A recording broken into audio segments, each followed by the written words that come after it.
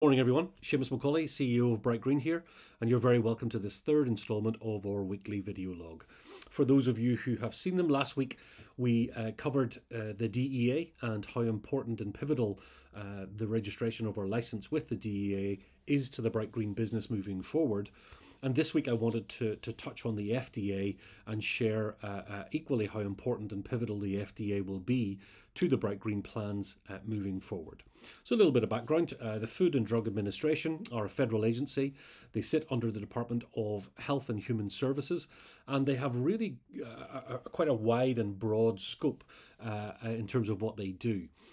They effectively are responsible for ensuring public health and safety for a broad range of products, looking at medicines, vaccines, all the way through to medical devices, to food supplements, to nutraceuticals, really quite a broad scope. And I think we should all be very glad that we have an FDA in situ, because of course what we're talking about is the introduction of compounds or medicines or indeed devices that are designed for human health, and therefore there needs to be an agency that oversees that process and ensures that any of the products, the devices are fit for purpose. They do what they say on the tin, and in actual fact they do not introduce any harm into the human supply chain as it goes. I think then, as it relates to cannabis, the FDA have a hugely important role to play. And I think it's fair to say that up to this point, I think they've had their challenges dealing with the cannabinoid medicines and the development of cannabinoid medicines, and applying a framework that sits above that process to ensure that again, their mandate is met, in that no compounds are introduced into the human supply chain that don't have a robust set of data and really have been investigated thoroughly to ensure that all side effects, that all benefits are articulated and indeed have been scientifically and robustly verified. So when we think about the FDA and how it applies to Bright Green, we have to think about it in terms of the combination with our DEA license. So Bright Green have three different approaches, I guess, that relate to FDA processes and point towards how important and pivotal the FDA will be. The first of those is, of course, that we aim to grow cannabis and extract the cannabinoids to a very high standard. That allows us to supply research facilities across the United States and indeed internationally with good quality, consistent material that's suitable for what we would call highly elevated clinical trial purposes. Achieving that, as articulated last week through the DEA license, under our really quite extensive quality management system, underpinned by all of those SOPs, means that it's our aim in Bright Green is to produce really robust and consistent material that can be applied to the research arena and meet all of the requirements that are set down by both the FDA and any other regulatory bodies around the world. The second approach then, of course, is the medicines themselves.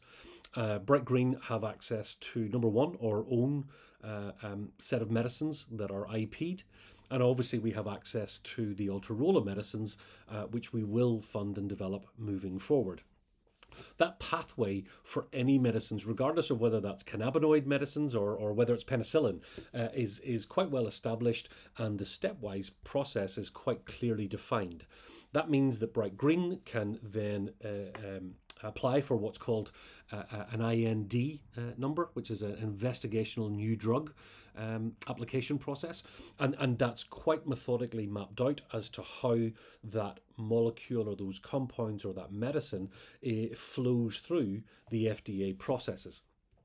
Third, and equally important, is the over-the-counter market. Now, there have been a lot of developments in the United States over the last number of years, the Farm Bill not being least of which, which means that actually the FDA have really got quite a big process to undertake, which is assessing and making recommendations for cannabinoids being used for medical purposes outside of the investigational new drug process. Now, again, this is where Bright Green will really come into their own. And if we think about the three elements here, number one, there's the production of high quality high-grade, consistent cannabinoid materials that can be supplied to organizations and research facilities, again, around the US or indeed internationally. Second of all, we will have our ARM, which is our human medicines program. And that we will engage with the FDA, and we will follow that process for each of those medicines all the way through the various stages and various cycles, all the way to marketing authorization for each of those medicines. Initially, Bright Green will deploy 5 medicines, 5 compounds into the FDA IND process.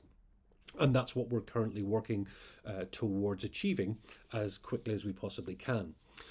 Third, and equally important then, of course, is going to be the clinical research and the robust data that we generate. Many of you will have seen our scientific advisory board and indeed the wide network that Bright Green operate within. And some of these guys are the most experienced cannabinoid guys in the world, bar none.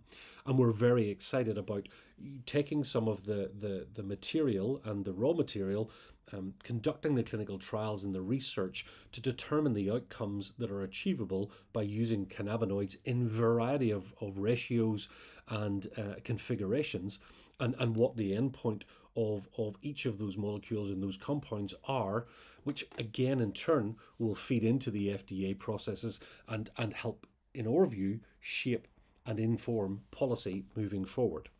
So I think when you combine the Bright Green DEA license with our desired work with the FDA, it actually makes great bedfellows, because effectively we are controlling the grow, we're controlling the materials that are made available, and again, high quality, good consistency is really the pivotal piece behind that, whilst we also then focus on our own brands and our own medicines that we can bring to market ourselves. Now, all of that points towards revenue and also points towards structure and infrastructure to facilitate doing and achieving all of the points that we've made earlier. To that end, next week, what I'd like to touch on in a little bit of detail is combining, I guess, the DEA, the FDA, approaches, as well as the company as a whole, and really start to give an overview of where the revenue streams will come from, what potentially those might look like, and potentially what the market themselves are looking for in each of those sections that we're mapping out.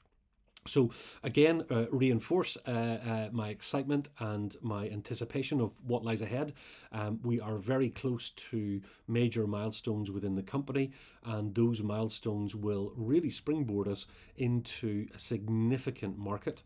And given the Bright Green plans and how focused we are on quality, how focused we are on the generation of robust, meaningful clinical data, as well as advancing each of our new medicines, which are cannabinoid based, it really is an exciting time to be in Bright Green, and there are some great things in the future. So thanks for your time today. I hope you guys have a great week, and I look forward to tuning in next week again, where I will look in a little bit more detail at the revenue streams and the potential yield that we will look through for Bright Green over certainly the next 12 and 24 months. So thanks for your time, and look forward to speaking next week.